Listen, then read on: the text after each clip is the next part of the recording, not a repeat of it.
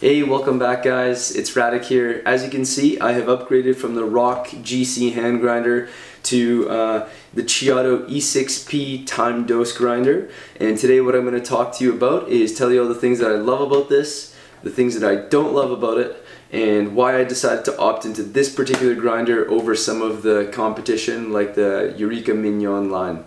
So stay tuned and let's get started.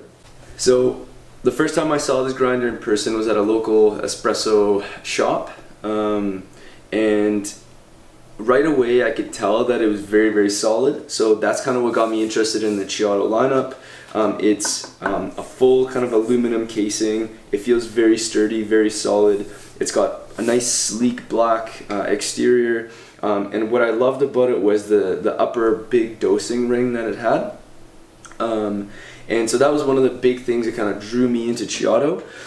As I kind of read up about it, I found out that this particular grinder had a 64mm burr, 300-watt motor, so a very big and durable motor. I think it spins around something like 1300 to 1600 RPM, and it felt very solid and very sturdy. So being a flat burr grinder with a bigger burr set, it helped with the speed of grinding and with consistency, and having a bigger motor meant that the grinder was going to be probably more durable for the long term. Now the great thing about this grinder also that having a big aluminum case and having a nice solid build with very little plastic, it actually means that it's quite quiet. And even putting beans through it, it is much quieter than I expected. And we'll do maybe a noise decibel test to see how loud it actually is. There should be plenty out there, but it is fairly quiet. Even when it's just turned on, you can't hear anything. The motor's very quiet. The other thing I like about this was the touchscreen display on this particular grinder versus something like the Mignon line.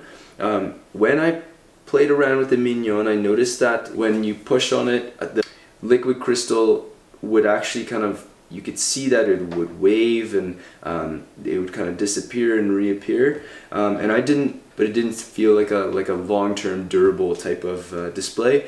So I was worried about the Mignon being eventually kind of breaking or something like that.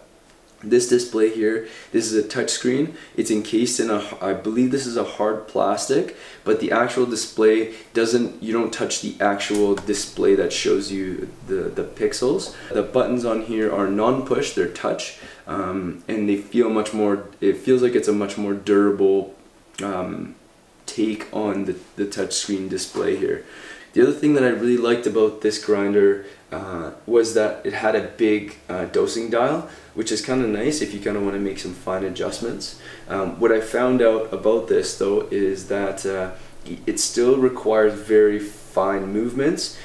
So something like some of the higher Ceado grinders that have the worm drive adjustments look like maybe a little bit more precision with that.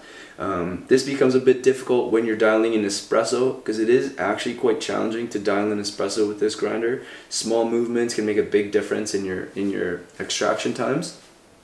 So I would say that's probably one of the downfalls. The other thing about this grinder, which is a little bit maybe a cause of the difficulty with dialing in, it does retain quite a bit of grounds. There's lots of forums that talk about this. When I pulled the grinder apart, I was actually quite shocked at how much grounds there are within the burrs.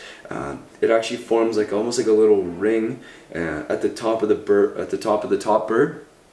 However, they've managed to address this with a single dose, which has a ring that kind of sits in there, and so I've ordered one of those to kind of mitigate that, which hopefully will reduce the retention. The other places where it kind of retains some beans is through the ground chute. There's a bit of like a declumper type of mechanism. It's like a flap, but the flap can hold the espresso beans behind it, so it will retain some beans. I've seen people online kind of take care of that issue by just simply taking the flap off. What I've done is I've just kind of cut out a bit of like an hourglass shape That way it doesn't retain very many beans, but it still functions to declump your grounds. So that's another thing that I've kind of managed to do to help with the problem. But the grinder is very quiet. It seems very durable. It feels really solid. The display feels good to touch. It's responsive, and it's very quick as well. Again, the challenges being that it is kind of more challenging to dial in, but I'm hoping that the ring insert will alleviate that. And yeah, so that's the Ceado. So far so good. The grounds come out, initially when I first got it, they were a little bit clumpy, but now over the last week, as I've kind of ran some beans through it, the grounds come out very, very consistent with very little clumping, which is a really nice positive. So yeah, overall so far so good. I'm looking forward to seeing what the ring does, and I'll make a small video on that. Alright, well why don't we start and just pull a quick shot here.